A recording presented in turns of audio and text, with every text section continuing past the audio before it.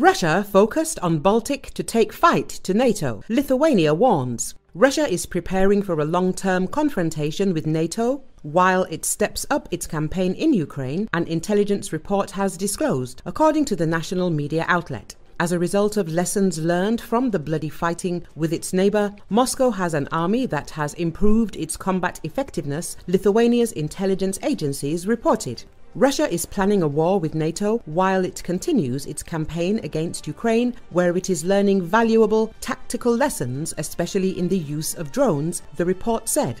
The National says that the Baltic Sea region was the key focus for the Kremlin's potential attack on the alliance, where it has increased its air and naval resources, according to Lithuania's declassified 2024 National Threat Assessment. This included missile cruisers, equipped with the Caliber cruise missile near St. Petersburg and its force of Tupolev Tu-22 backfire heavy bombers, conducting 5 sorties over the Baltic Sea last year in 2022.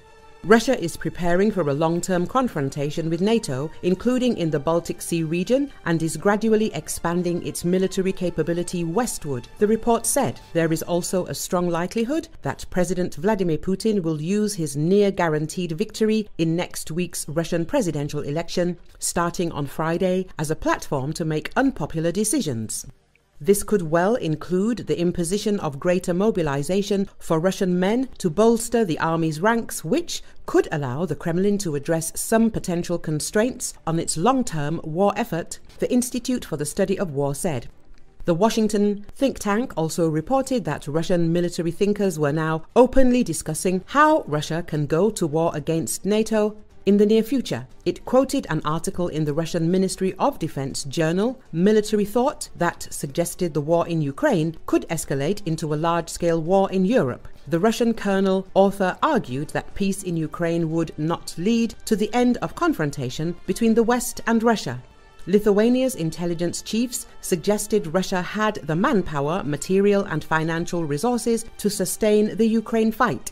Despite suffering heavy losses in personnel and equipment since the 2022 invasion, Russia has been able to rebuild its armed forces in greater numbers. Moscow is able to evaluate the lessons learned and improve its combat effectiveness, said the report, composed by Lithuania's State Security Department and the Defense Intelligence and Security Service. Russia continued to prioritize quantity of manpower and material over quality of forces, it added. US begins investigation against SpaceX over use of Starlink by Russian military. The House Democrats in the United States have initiated an investigation into Elon Musk's company SpaceX to determine whether the company took appropriate measures to prevent the use of its satellite internet service Starlink by Russia in its war against Ukraine, according to the Washington Post. Representatives Jamie Raskin and Robert Garcia sent a letter demanding that the company report any complaints regarding potential illegal acquisitions of Starlink terminals, particularly in the Russian-occupied regions of Ukraine. Lawmakers expressed concern over claims by Ukraine intelligence that Russian forces had deployed the company's terminals in eastern Ukraine, potentially violating US sanctions. Lawmakers cautioned SpaceX President Gwynne Shotwell that the anticipated use of Starlink by Russia poses a serious threat to Ukraine's security, Ukrainian lives and US national security. We are concerned that you may not have appropriate guardrails and policies in place, wrote Raskin and Garcia. The investigation underscores the critical importance of the Starlink service for Ukraine's military operations, providing a backbone for digital communication on the battlefield since Russia's invasion of the country 2 years ago. SpaceX swiftly supplied Starlink terminals to Ukraine at the request of Ukrainian officials within hours of Russia's attack. The Defense Ministry purchased between 400 to 500 new terminals for Ukraine in June 2023, according to the letter.